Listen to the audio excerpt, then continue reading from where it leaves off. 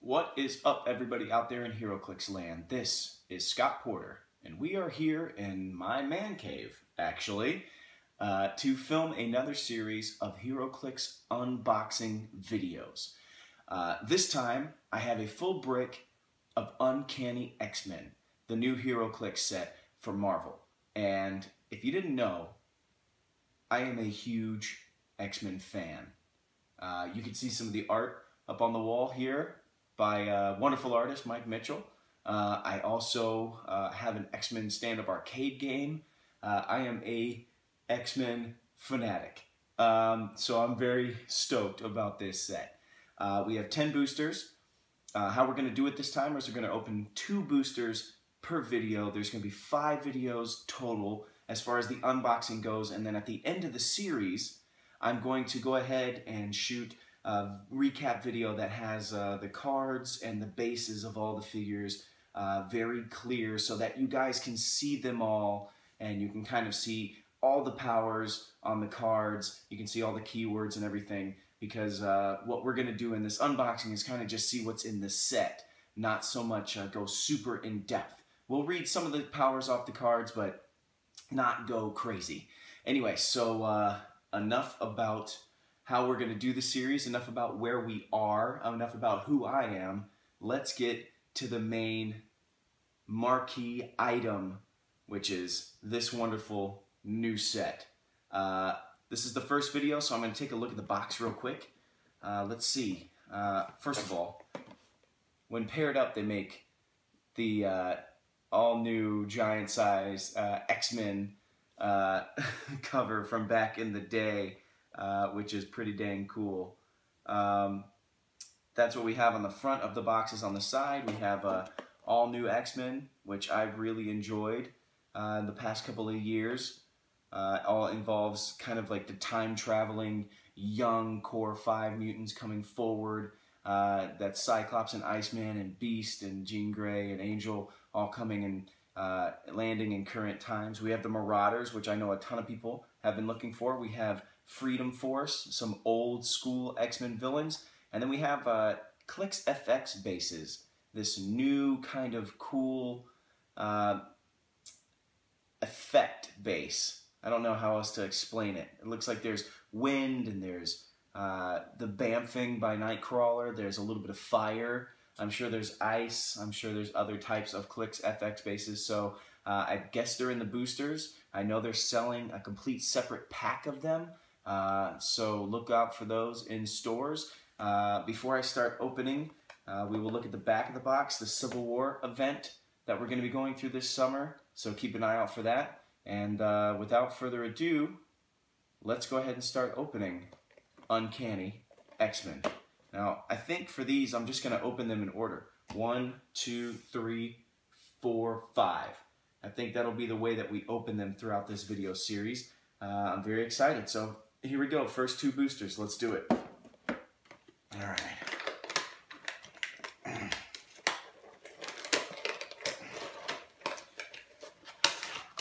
Oh, lost one. Uh-oh. All right, let's see what we have here. Okay. Looks like we have Colossus. We have Prism.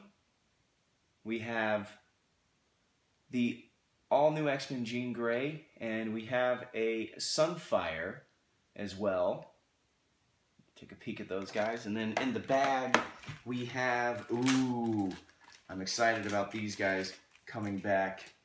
We have a Brood Warrior. Oh, it just says Brood. All right. So there you have it. There's the Brood. Huh? Yeah? Yeah? All right.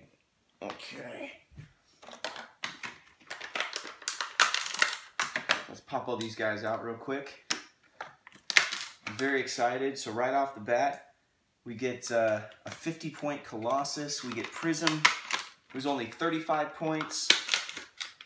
We get Jean Grey, who comes in at 100 points, and Sunfire, who's in at 50 points as well. And Sunfire is 43A, so I'm guessing Sunfire is one of the primes.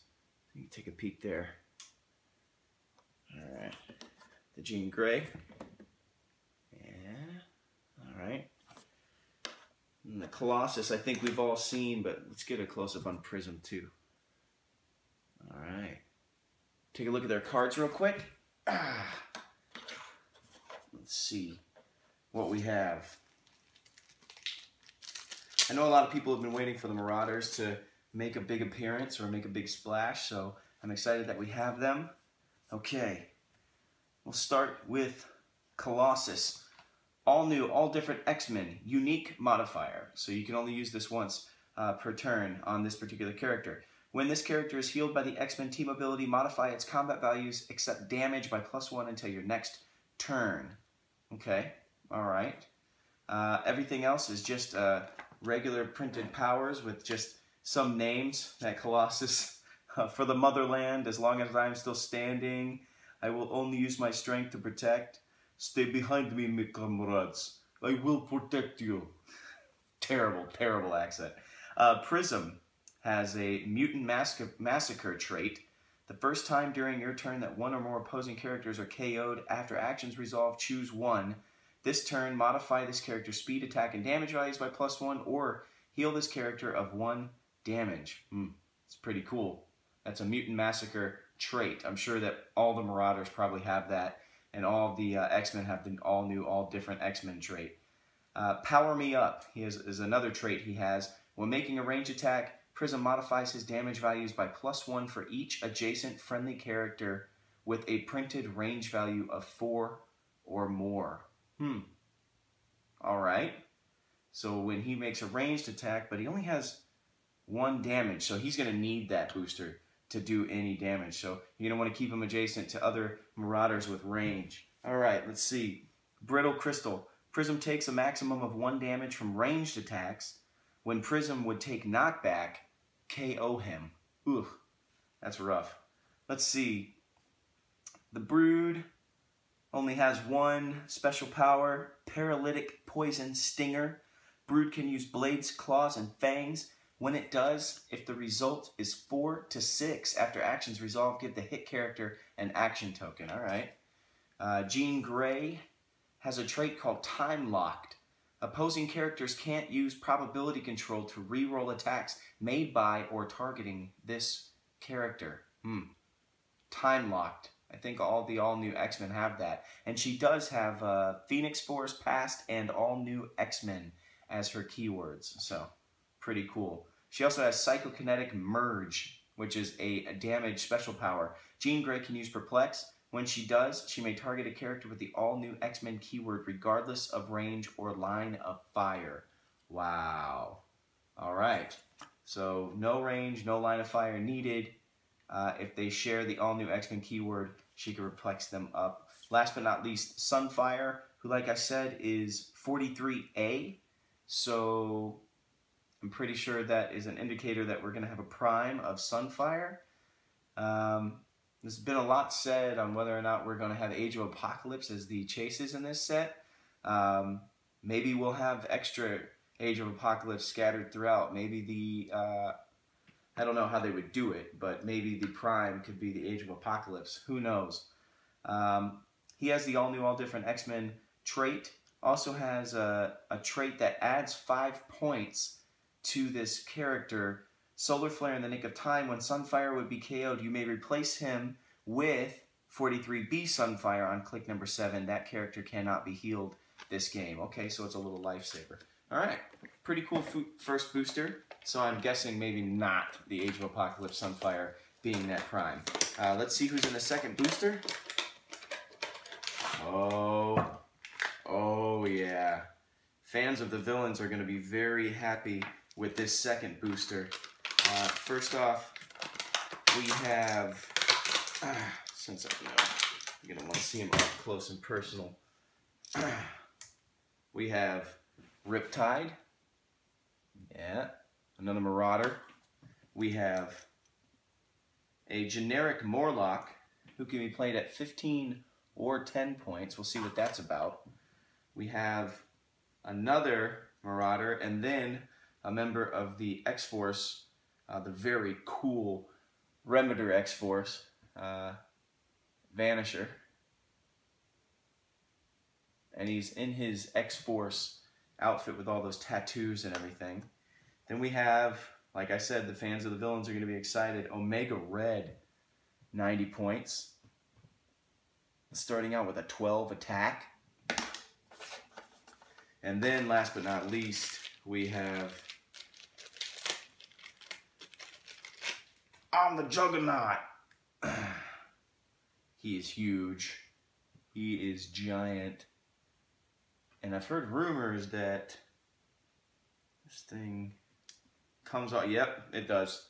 Helmet comes off. So that's pretty rad. Let's see what that's all about. Okay, let's take a look at these cards real quick. Second booster, pretty much all villains except for that Morlock and I guess Vanisher sometimes. And Juggernaut, I guess, when he was an Excalibur, was a good guy. Let's take a look at their cards. Riptide, yes, he's a Marauder. He has the Mutant Massacre trait that allows for when an opposing character is KO'd, you can choose to perplex up their speed, attack, and damage value by +1 or heal that character of 1 damage during that turn. Also has Shurikens at 200 miles per hour. When Riptide uses Sidestep, after actions resolve, he can use Pulse Wave as a free action. Wow. Wow. The Morlock can be played at 10 or 15 points.